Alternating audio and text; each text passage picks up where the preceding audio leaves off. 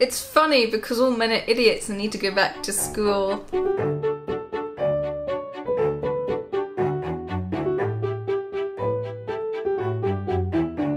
So last time I looked at a book that was silly and light-hearted but still had a lot of heart and charm. This is how not to do that. The School for Husbands by Wendy Holden is a ridiculous piece of chick lit about a failing marriage buckling under the pressure of financial insecurity and a new baby. Things come to a head when Sophie asks her husband Mark for a divorce and sods off with their son Arthur to live with her parents. Mark, instead of accepting this, enrolls in the School for Husbands to win her back. It is very silly and not to be taken seriously, which is actually more difficult than you might think. So the author can actually write, and she does use some nice turns of phrase. She also can be funny, and I genuinely found a few of the names and villages and things like that scattered throughout very amusing. I thought that the breakdown of the marriage was done well and attempted nuance by showing both sides so as not to completely vilify Mark, which would have been a very easy thing to do. And I also appreciate that the main character, Sophie, isn't some stunning supermodel, but a real person with a body that reflects someone who has given birth. Yeah, that's all I could think of. This is a list of things I thought of in no particular order, so it might go a bit everywhere. Also, there's probably going to be spoilers because I didn't really care to do a separate section, so yeah. Firstly, I found Sophie pretty irritating. She was very oblivious and didn't have any backbone, which aren't necessarily bad traits to give your main character, but in this instance it just made her look really stupid. Mark missing his son Arthur whilst at the school was unbelievable because we never saw them bond in the first half. In fact, it was made clear that Mark mostly left Arthur to Sophie, so perhaps the focus had been more on regretting not spending more time with him. It would have been alright, but in this it just didn't make any sense. There is this obsession with godparents, which seems really weird for people who don't go to church regularly. Like, they must have two, a man and a woman, and preferably childless and with disposable time and or income to spend with the child, or on the child.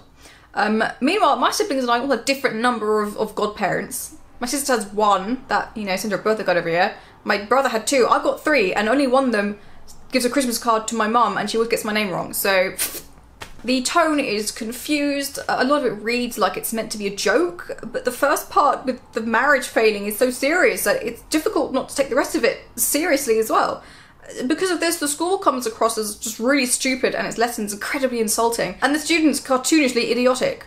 Like, one bloke thinks that the dishwasher loads and stacks itself. Haha, how funny, because, you know, women do all the work. The school also reads like a scam, with all these like hidden costs. It's very expensive anyway, but then they have to wear this uniform, a cheap t-shirt and a baseball cap, which they have to buy.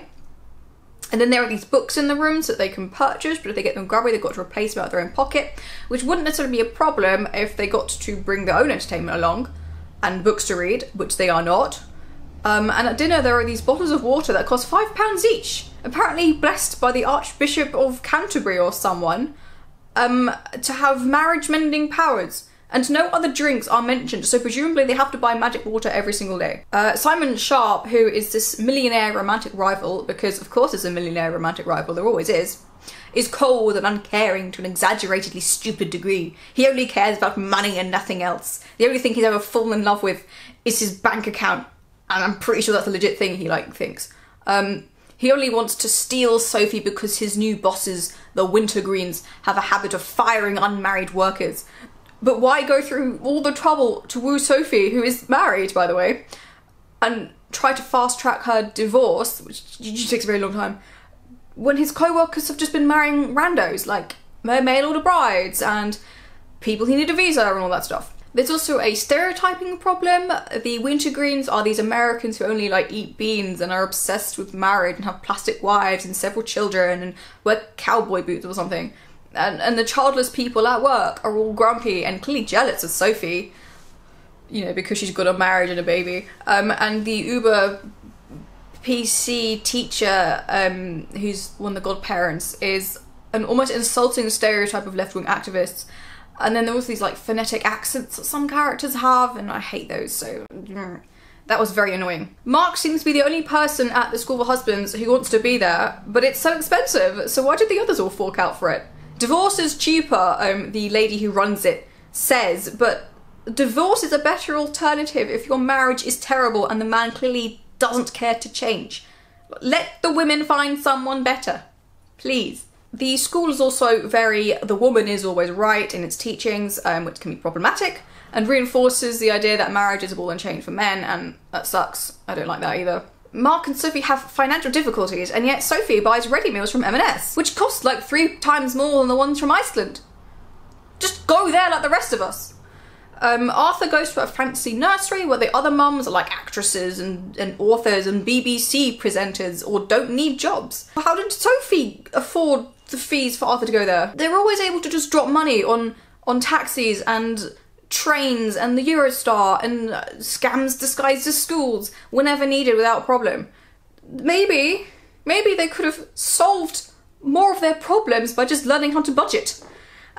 Also, yeah, okay, spoilers, the financial issues are not fixed at the end. Mark quits his job just before the job was about to get a lot easier and probably pay more. Because part of the problem was he was working too long and wasn't getting paid very much. But now that that problem has sort of just been solved, he's probably going to get paid more and have less work because they're going to hire more staff. He quits, and yet at the end of the book they're able to go on a second honeymoon in Sydney, across the world. And yet it only seems like a few months have passed, so I don't know what's going on there. Romanticising alcoholism and turning to booze when stressed isn't funny. It's actually a very unhealthy coping mechanism. Let's stop with that joke. This book is very shallow. Although Sophie is not some stunning model, she's still described as pretty. All the nasty characters feel quite unattractive, like the women in the office.